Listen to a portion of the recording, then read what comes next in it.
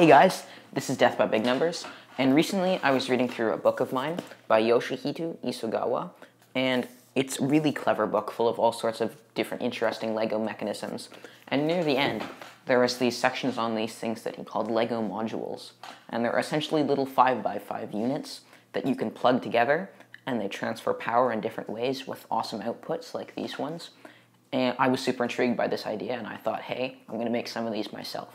And so I did. And they're really satisfying to make because make them really quickly, make like 10 of them, plug them all together in an awesome way.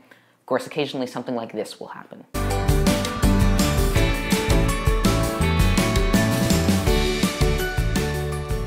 So let's go through what all the modules do. So this first one here is a clutch module, and essentially what that means is the motor sends power into it, and the majority of the time it should be sending the power straight on to the rest of the system.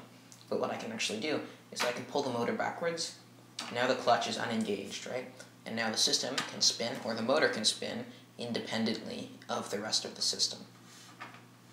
So then the power goes on to this module here. This module was written by the author of the book, and it's really clever, because what it actually does is it sends two independent streams of power. And I won't go into exactly how it does it, but essentially it can send power through there, and they can also send power like that. And those two streams of power don't have to interact with each other, and they can be turning at different speeds or different directions, or one's not turning at all. This one here, although I'm very proud of, this is one of my designs, and it's actually a double module. It takes up 2 module spots. And what it does is it raises and lowers this platform here, which makes your marble roll back and forth. And the way it does that is essentially when it spins, see, that's where the clutch comes in handy. When it spins, it moves that little bit there, which raises and lowers this platform. And it's actually been geared down so that it spins slower, so that the ball has time to roll to both ends of the platform. So anyways, next up we have this little module here, which simply turns a corner and speeds up the mechanism again, so it's at its normal speed instead of remaining geared down there. Next up, the power goes into this fan, which sends power in all of these directions while at the same time spinning the fan.